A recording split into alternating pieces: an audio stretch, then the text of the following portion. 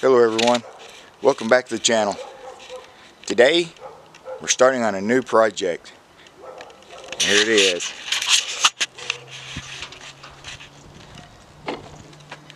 It's a 1985 Yamaha Tri Z 250. I got this as a trade for doing some work for someone else. But as you can see, it is not in very good shape.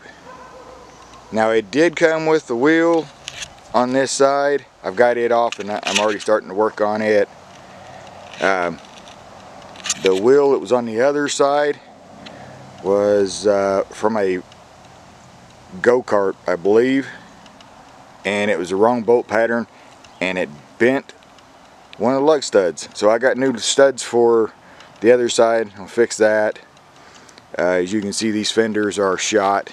This is from sitting in the sun and getting sandblasted out here in El Paso and everything. Just this front tire is completely dry rotted, cracked.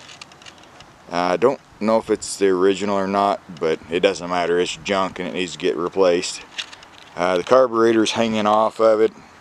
That's going to have to be taken apart, cleaned up, rebuilt. That's pretty much the extent of it. Okay, as you can see here, this is one of the wheels that I've got now. This is a wheel off of a 200 Blaster. They're steel, a lot easier to find. They're the same size as the original rears for the Tri Z, except the Tri Z are aluminum. Outrageously expensive. And these I could get. I got this one for. This has replaced the one that was the wrong side, wrong style. I think I got it for 30 or 35 bucks. It was yellow and had some weird paint on top of that. I stripped it down and I'm going to make it gold. So we'll come back when we're done. Alright, this is what I'm using to paint the wheels with. Turn this so I can. It's Krylon metallic gold leaf, and when you spray it, it's kind of like the best I can say is it's kind of like a metal flake in a semi-clear, or maybe a metal flake in a candy color or something. It's kind of weird how it goes on, but I'll show you what it looks like on the wheel. Alright, this is what it looks like on the wheel. This is just the base coat. I still got to clear coat it because this stuff is not really meant for the outside elements. So I put a couple of coats of primer on it, and then a couple of coats of this gold. So, off the fly. So that's what it looks like now. We'll come back once I get the clear on it.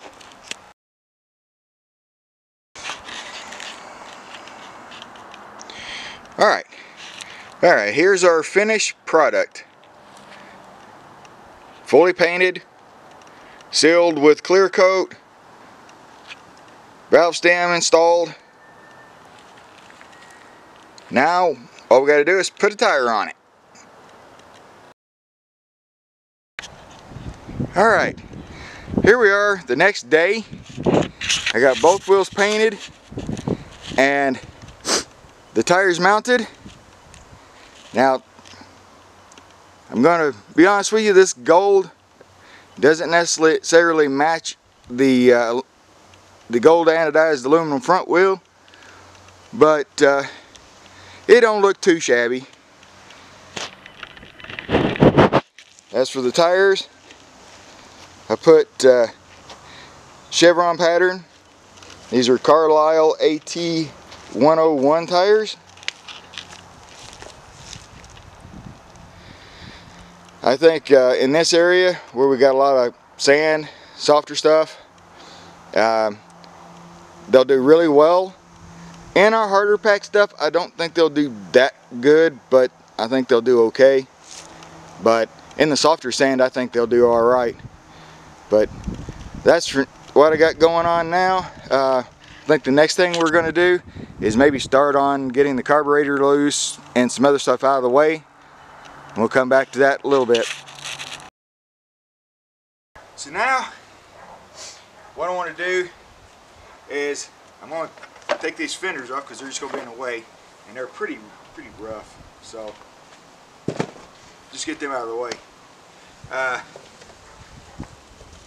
The carburetor is not even connected to the engine, it's just kind of hanging out here. So I'm going to take this off, take it apart. It's pretty nasty on the inside too. Gosh, yeah, it's pretty bad. So it's a Makuni, but I'm going to take this off, take it apart, clean it up, and then from there I'm going to take the reed cage off. Do some more cleanup in here too. We'll take the reed cage off, see what's in there, see if the reeds need to be replaced or not. The air box wasn't even attached. So I'm just going to go through all these things and see what needs to be replaced, what can be reused, and there's some pieces missing that I probably won't be able to find. So we'll go back, we'll come back in a little bit once we'll just take this off right now. There we go.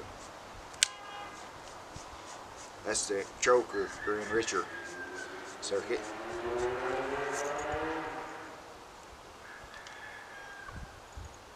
That's pretty dirty, but it's not too bad. It's not all worn out or anything. It's just dirty. So I'll start tearing into this and see what we come up with. Okay, so it's been a few days and I had the carburetor sitting in chem dip to try to clean it out, but unfortunately the carburetor is actually in pretty bad shape, and it's not rebuildable. There's pieces that should have come out that are stuck. I can't get the idle jet out, and with the pilot jet or the idle circuit is the smallest circuit in the carburetor, and you really need to have good access with the cleaners to those places so they'll come clean. Otherwise they'll just be clogged up forever. So that carburetor as is will probably could never make this bike run right. So I looked around to see if I could find something else as a replacement, and the Tri Z is actually quite tame for a 250 sport quad, especially a two-stroke, in comparison to like an ATC 250R or the Kawasaki Takati 3, or even some of the four-wheelers like the quad racers and stuff from Suzuki. This is it's quite tame. So the carburetor was only a 32mm carburetor, and the closest thing that I could find that I felt comfortable trying to replace it with was a CR125 carburetor, and the reason I picked that one is it's a 34mm instead of a 32, so it'd be a little bit bigger but not too big, and it would still be able to be mounted inside the intake boot. So that's what we're going to do. We're going to replace it. This carburetor is a round slide. As you can see here, this thing is round. The CR125 is called an oval slide. It's basically two flat sides and a rounded end on both sides, on both ends of it. So that might actually help a little bit with performance once we get the jetting right on it. because it's not going to be jetted right out of, perfect out of the box, so I'm going to have to play with that. But while I'm at it, I want to go ahead and take this intake boot off and look at our reed cage and our reed.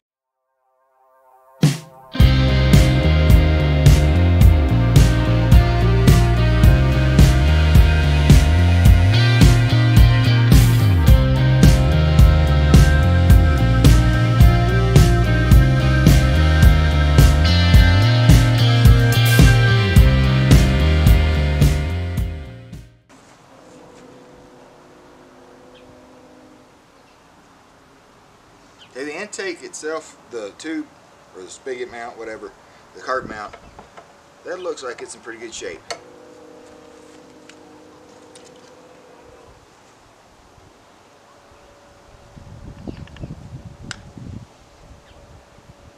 These reeds don't look too bad either. I might still go ahead and replace these reeds with something aftermarket. I'll look around and see. But they don't seem to be too bad. And yeah, they're seem like they're properly tensioned and everything, because you have the lighter ones on the top and the heavier ones on the bottom to help with the low speed throttle application and the high speed. So it seems to be pretty good, but I think I might still, since we're going with a bigger carburetor, I might go with a better set of reeds too. So I have to order parts, and it'll be a while getting them here. In the meantime, I'll probably try to start trying to fix the gas tank, and we're missing a Kickstarter. I got to figure out if I can find something that will replace the original,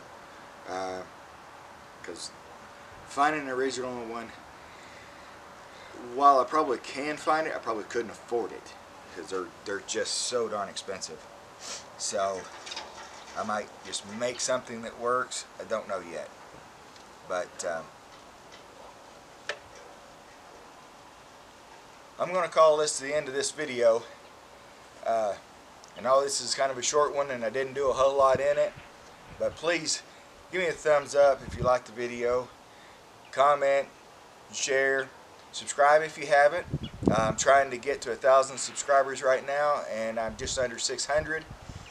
I've also started a Patreon account, so if you want to support me in that way, please become a patron of the channel, and it would help out tremendously.